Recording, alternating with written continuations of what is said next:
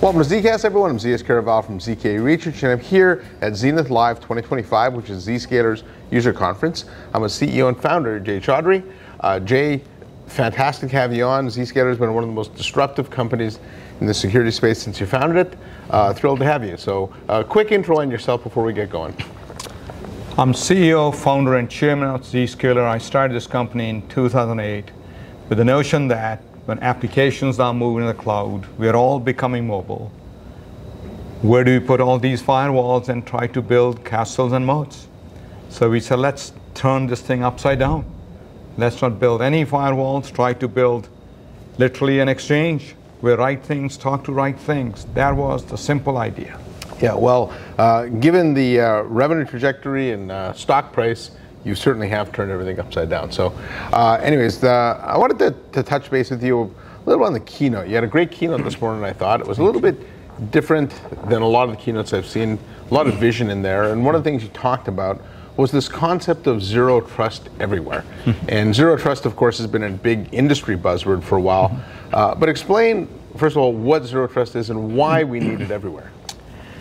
So the big problem we have when cyber is that once a user connects to the network, gets on this, what we call the trusted network, then they move left and right, they find applications, then connect with them.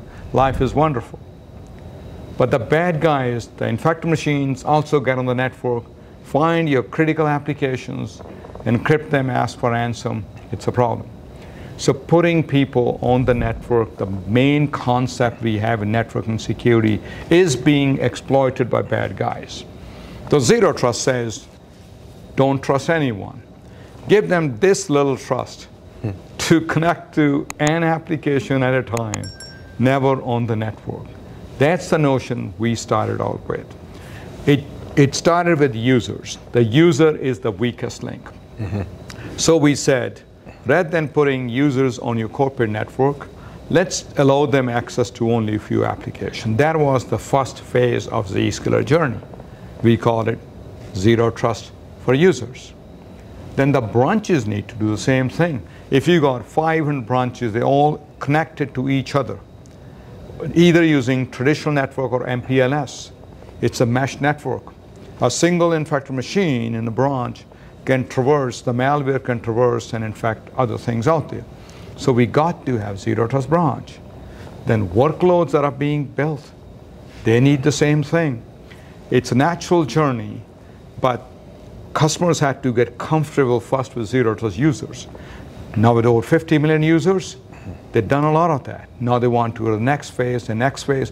Then AI is coming, creating some bigger challenges.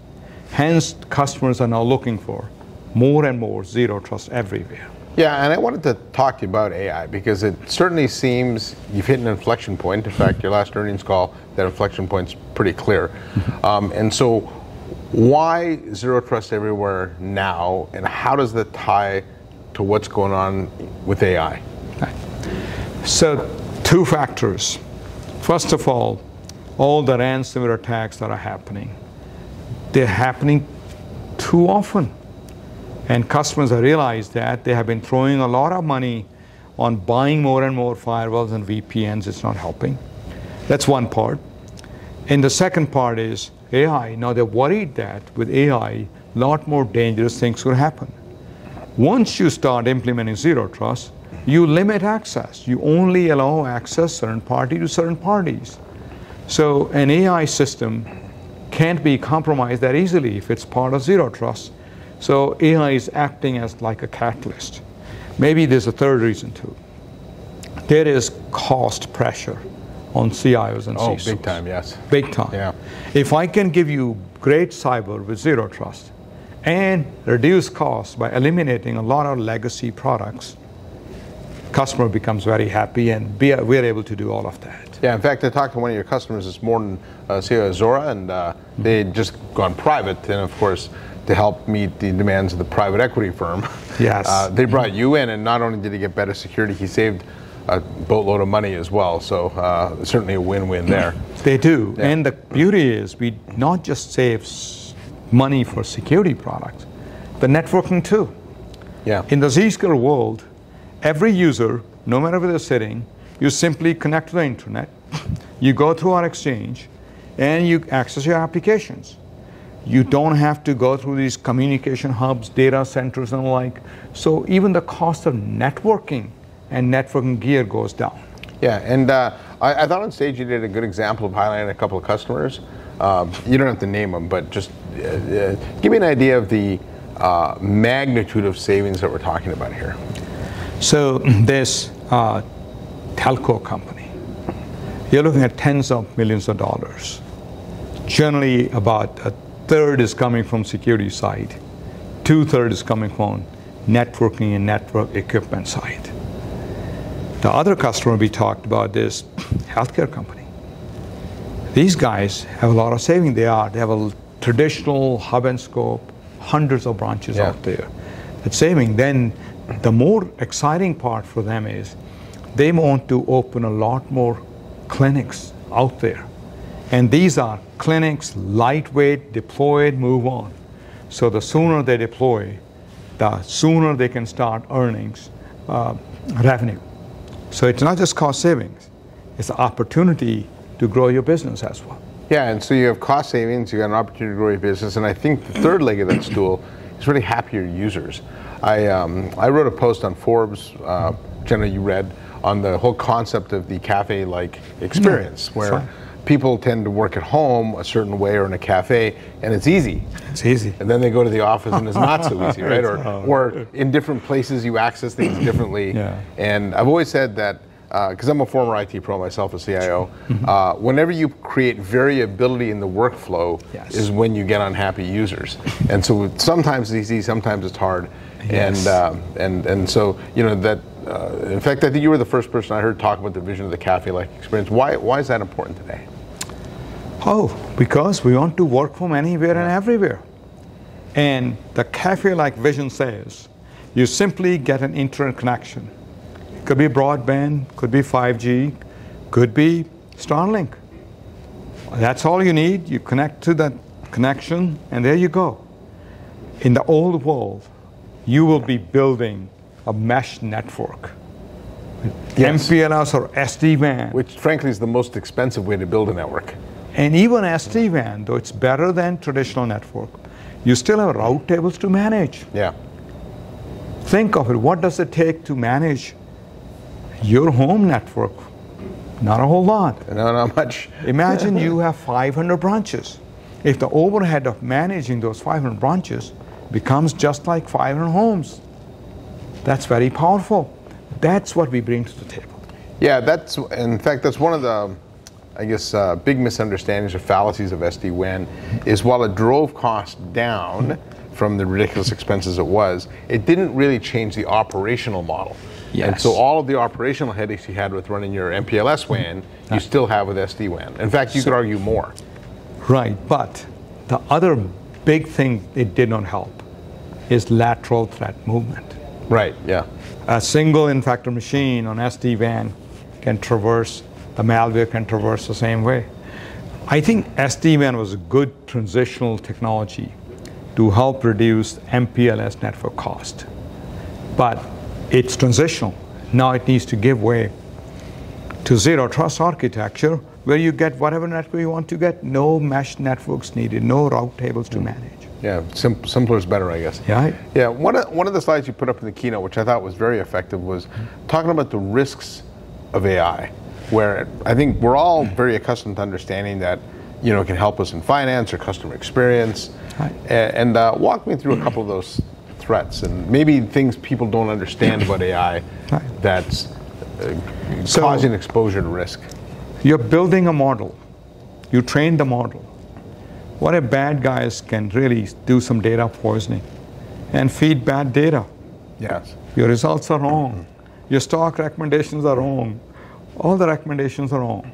So that's why we must protect the models we're building ourselves for our company. Now, OpenAI need to worry about protecting ChatGPT. That's not my problem. That's their problem. But the models I'm building under my control for my customers, my employees, I need to protect them. Yeah. Then there are other risks. prompt injections and other things. There's acceptable use situation where the models can start giving you bad answers. Okay, it could start recommending a competitor's product. That's not a good thing. Yeah, I think one of the fascinating opportunities ahead, while you said it's not your job to protect OpenAI, ChatGPT, you can though.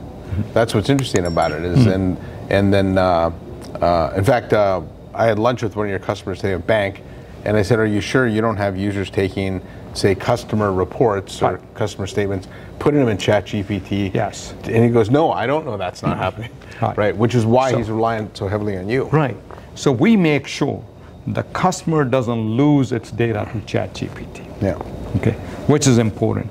The point I made is ChatGPT or OpenAI has to worry about making sure people aren't injecting wrong data to make its answers wrong.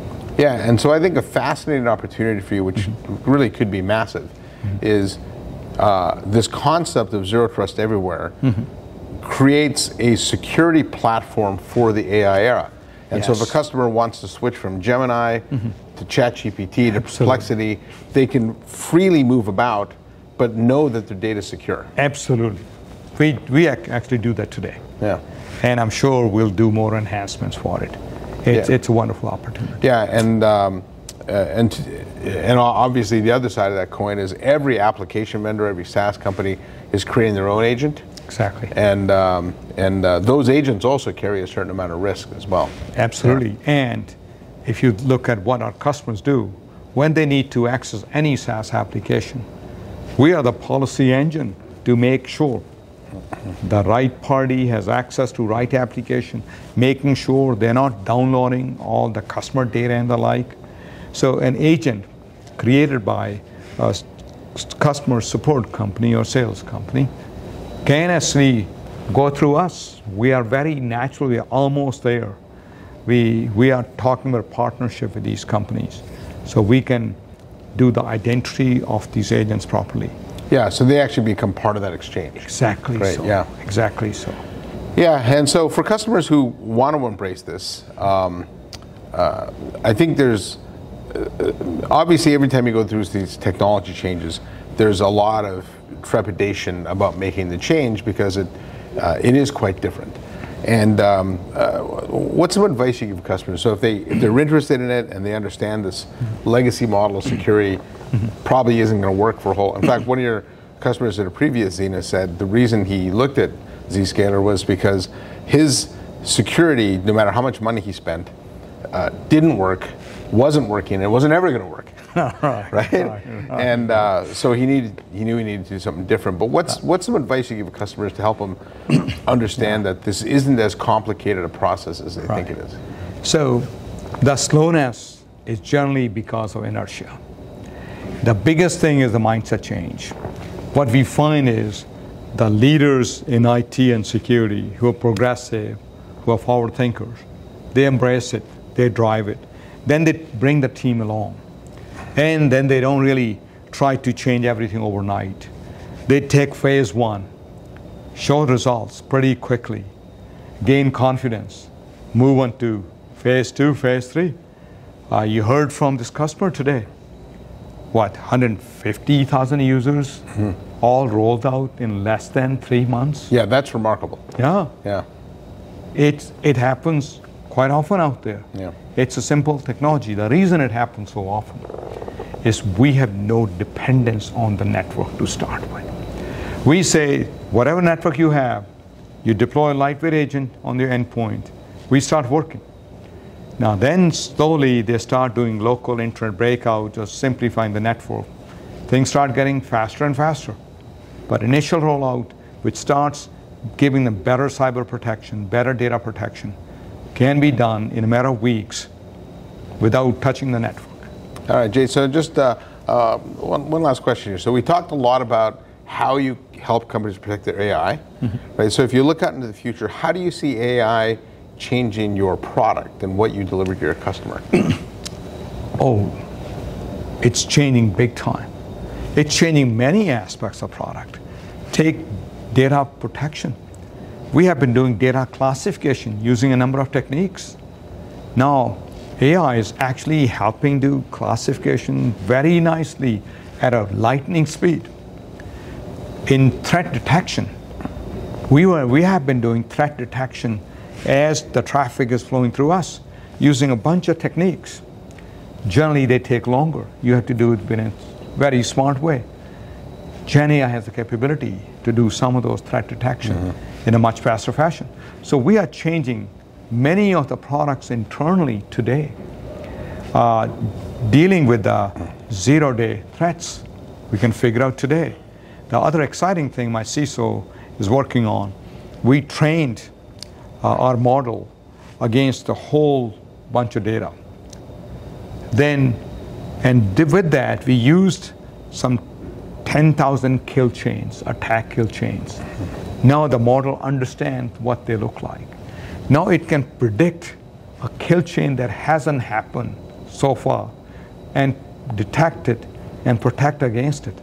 That's very powerful. You know, I was reading about this with my CISO. I was talking about it. Then I read an article. Scientists are trying to predict new material and the properties based on, by training the model to say these molecules, these materials have this kind of properties. So what could you, a lighter material, better strength, all those things. Imagine being able to predict new materials to be made. It's powerful. That's fascinating stuff. Yes. Yeah. Anything else you want to add? Well, ZK, enjoyed our conversation. It's always exciting to have good conversation with you. You're always thinking about what's happening out there. All right. And so thanks, Jay. And so if I were to sum this up, AI has disrupted pretty much every part of IT. Obviously, the growth in GPUs has been well documented. It's changing networking, it's changed storage requirements, it's changed applications. The last bastion to fall is security, and it seems this concept of zero trust everywhere is the right security model for the AI era. Did they get that right? Absolutely. All right. Zero trust combined with AI, it's a powerful combination to protect not just against AI, but everything else out there. All right, and it's a scary world out there. So on behalf of Jay Chaudhry, CEO, Chairman, and Founder of Zscaler, I'm ZS Caravallo from ZK Research, and thanks for watching. Give us a like and hit that subscribe button, and I'll see you next time on the next episode of ZKast. Thanks, Jay.